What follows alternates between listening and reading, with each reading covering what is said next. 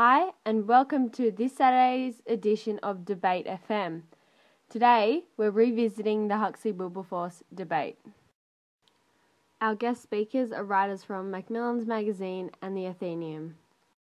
Jeanette, who is representing the Athenaeum magazine, is going to discuss the proceedings of the debate, but firstly, who were Wilberforce and Huxley, and was it actually a debate? Professor Thomas Henry Huxley was an English biologist, anthropologist, and philosopher. He was widely known as Darwin's bulldog because he defended Darwin's theory of natural selection throughout this famous debate. He was awarded the highest honours then open to British men of science and was elected Fellow of the Royal Society in 1851 and the following year awarded the Royal Medal. He was even known as the premier advocate of science in the 19th century for the whole English-speaking world. Bishop Samuel Wilberforce, on the other hand, was a religious Oxford bishop who was ordained as an Anglican priest.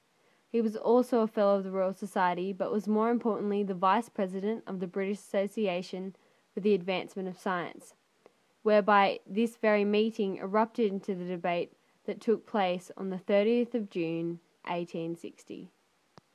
Now over to Jeanette, who's discussing the content of the debate.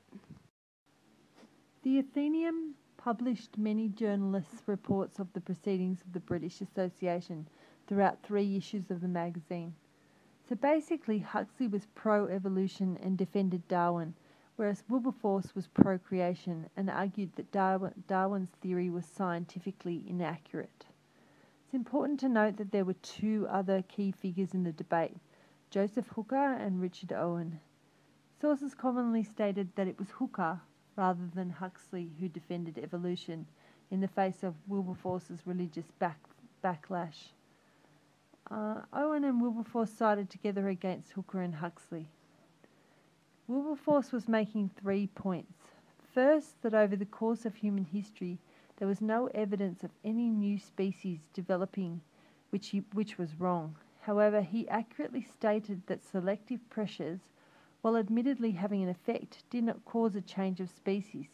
And thirdly, that the phenomenon of the sterility of hybrids meant that there were a fixed number of species. Obvious changes in the phenotype are less significant than Darwin claimed, and species are genetically much more stable than he had supposed.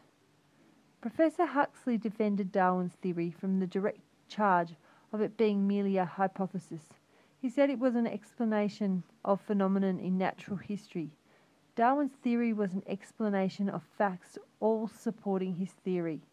Without asserting that every part of the theory had been confirmed, he maintained that it was the best explanation of the origin of species which had yet been offered. Now let's open the lines up to the public. Call up if you have an opinion. Who do you think won the Huxley-Wilberforce debate?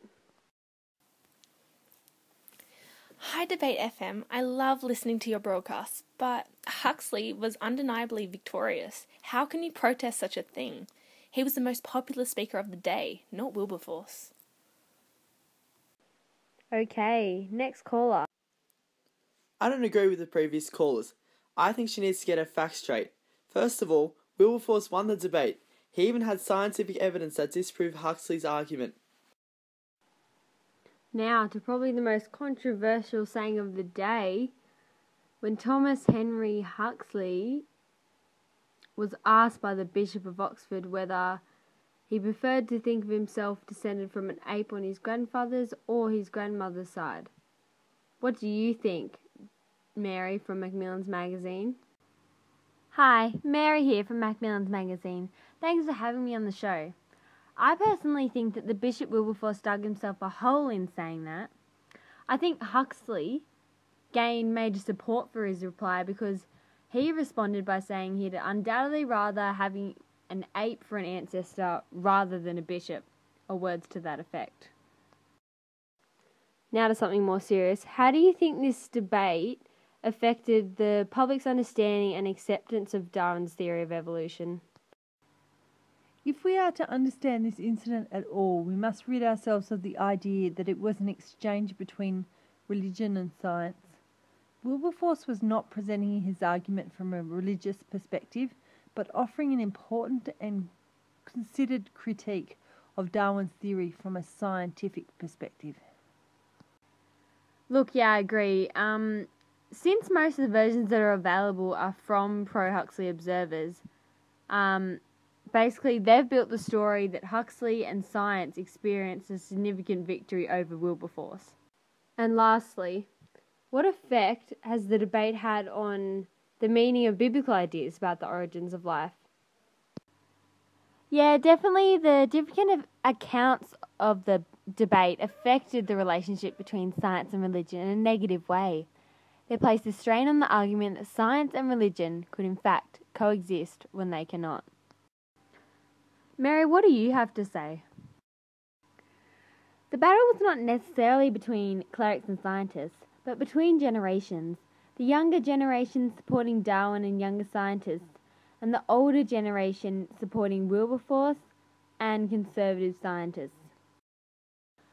Due to Huxley being seen as the victor, his hatred of biblical creationism was basically made public, which meant the younger generation of scientists who were part of his following were heavily influenced by this.